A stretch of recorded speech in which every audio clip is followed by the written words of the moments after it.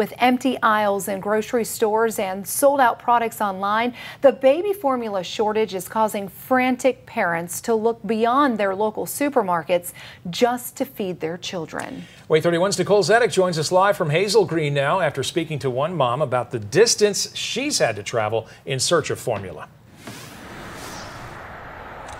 You know, I walked down the baby aisle here at Bruce's Foodland in Hazel Green, and let me tell you, it's a pretty eerie sight. Empty shelves, maybe a couple cans of formula here and there, but for the most part, nothing. And this is a scene we're seeing at grocery stores across the country, causing many families to travel miles and miles just to try and feed their children. One mother I spoke to lives right down the street from this Foodland, but she's traveling all the way to Athens just to find a baby formula that works for her newborn daughter.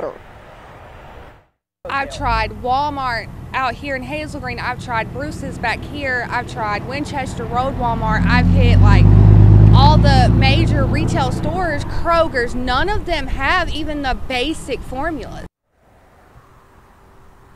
Jenna Bradford just gave birth to her third child, and she says she's never experienced this type of shortage in her 6 years as a mother.